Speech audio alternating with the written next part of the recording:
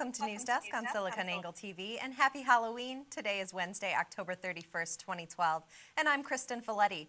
New York City is now forced to deal with the aftermath of Superstorm Sandy, but as social media continues to weigh in on the destruction, should we really believe every tweet?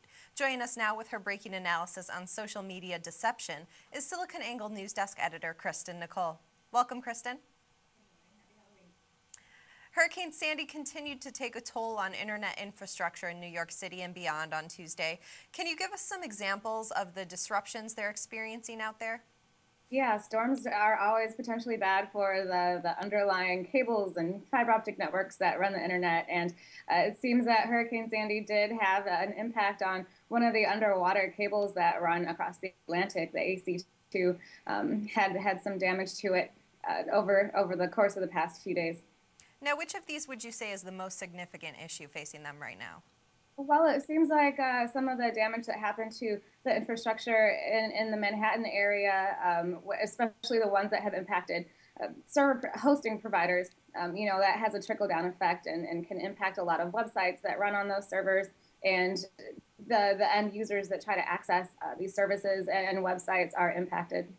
So is that also which would impact the most customers then?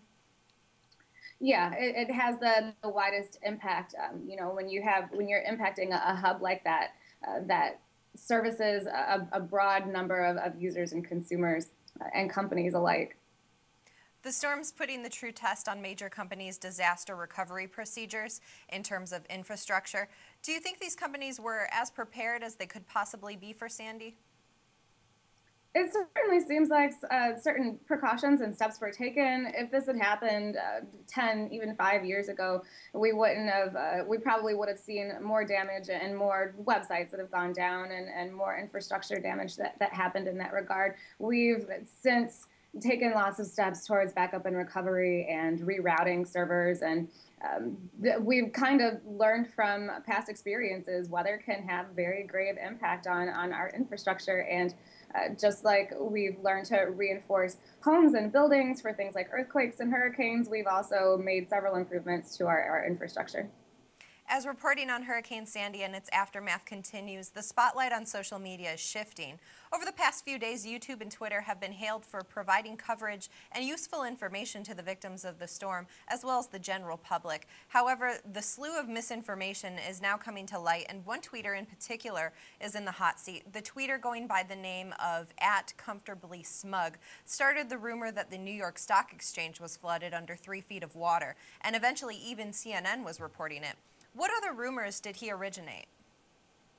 It seems like there were a few. I think one of the wildest was that the Will Smith movie about zombies in New York was coming true. And of course, with 2012 supposedly being the apocalypse year, things like that really can get a lot of attention. I think one of the other ones was that the power was going to be preemptively shut off. That one actually turned out to be somewhat true. So a little bit of truth mixed in there, a little bit of speculation, lots of craziness. Smug has since apologized for his actions, but we've heard that there could possibly be criminal charges brought against him for spreading the misinformation. Is that true? And if so, what could they charge him with? And do you think he should be brought up on charges? Yeah, it seems like the legal system is going to pursue this for the spreading of false information. And setting an example with this, really, I think the fact that Hurricane Sandy had such a large impact, hit major cities, the center of our economic system, really, someone wants to make an example of this case and try to minimize the amount of misinformation that gets spread across the internet. I'm not surprised that they're pursuing legal actions here. We've seen lots of situations like this where someone is posting things publicly on a public forum like Twitter and not necessarily realizing the implications of what they're doing, or maybe they are, but it's accessible by the public, and this has added implications as to the impact of the messages that are being spread and the actions that people take because of that information. So when it comes to internet trolls like this that really take advantage of a democratized platform like Twitter, you do want to minimize that type of and discourage that type of activity. But I don't think that even if they are able to prosecute Comfortably Smug, that it's going to stop internet trolling. Fortunately, social media is also able to right the wrongs just as quickly. In response to the New York Stock Exchange flood rumor, people nearby uploaded photos of the building looking high and dry to dispel the myth.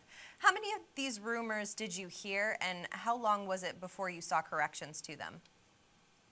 There were several rumors that got spread over the course of the past 2 days in particular. And the sad thing about situations like this that can be very dire situations and very stressful on an entire nation is that there's always people that want to take advantage of that fact that lots of people are kind of honing in on one particular news story. We see this with when Osama bin Laden was killed and caught. People are taking advantage of that, spreading malware, spreading false pictures, and some of it is to get attention. Some of it, who knows the reasoning behind some of these things. But when it really comes down to it, the fact that this is a democratized platform also means that the people out there that are really adamant about righting these wrongs and dispelling myths have just as much influence and access and power as the people that spread them. Social media allows for information to be distributed rapidly, but sometimes, as we've discussed, the speed of that delivery can backfire, especially when not all of the information is available. Is there a way big data could play a role in organizing social media to make it more comprehensive? There's some ways, and there's some companies that are exploring this. And when it comes to the platform itself, something like Twitter or Google, there's pressures from certain organizations that really want Twitter to be responsible for some of this. I don't know if that's necessary, but with the techniques and the technology behind some of the big data systems that we're seeing emerge, largely as a result of what's going on with social media platforms like Twitter, there is some ways to kind of sift out the truth from the fiction and organize information in a way that can be beneficial. Of course, real-time analysis is one of the factors here, and the better we get at all of this, we can take several things into account from the type of information a person is publishing on the web in the past and the connections that they have throughout social media and some of the actions that they've taken. So this kind of analysis could certainly help. There's probably not any way to solve this or cure this 100%. There's always ways to get around certain systems, but I certainly do think that some big data technology could aid us in that regard. Do you think social media should have more filters or regulations in place to monitor this kind of behavior? Maybe it depends on the type of platform and the type of community that's building around it, but it ultimately is the responsibility of the people. I mean, we all have the ability to speak and share and speak our minds, share our thoughts, and we have to hold ourselves responsible. And ultimately, the beauty of something like Twitter is we're able to hold each other responsible. Well, Kristen, thanks so much for your time today, and we appreciate you joining us. Thank you.